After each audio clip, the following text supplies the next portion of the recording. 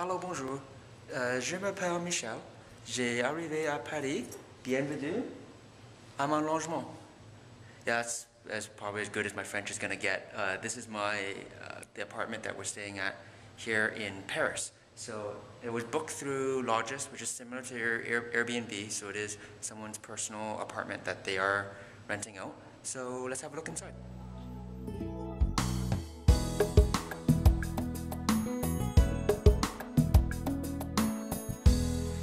So the first thing that you'll notice about our apartment here, especially compared to the place that we're staying in Amsterdam, is that it is definitely a lot smaller. So it's basically a single room. Here you can see like the window into the courtyard area outside, and it's a futon, like a fold-out futon for the bed. Thanks Russ for the power bar, by the way. And the wallpaper is something else. There's some art on the wall, a small TV, and it comes with this this box. It's basically like a smart TV box. So we get TV and music and internet. There's a Blu-ray player and a bunch of other fancy stuff.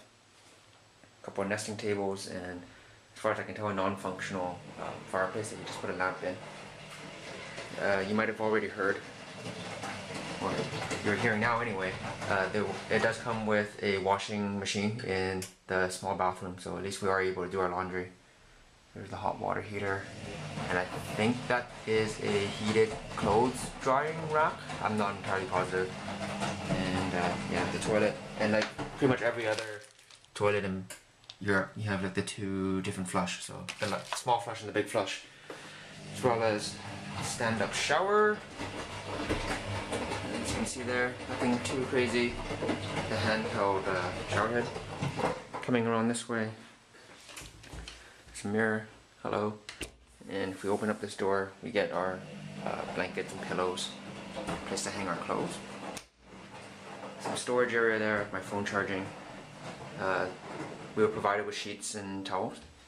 If I open up this door here, we are in the kitchen, and as you can tell, it's about the size of a closet. Let's see if we can find the light switch. There we go. The light's warming up. There we go. So it's a microwave, a sink, stove, the coffee maker, a small fridge, dustbuster, kettle, toaster, and some basic things here like salt and wine vinegar. And that's pretty much it. So this is actually, it's pretty small. But we get a lot of amenities because we have a functional kitchen and a washing machine. And yeah, so that's our sofa bed there. So that concludes the really short tour here of our place in Paris. Stay tuned, I'll have some more coverage here in France as well as from the rest of our travels in Europe.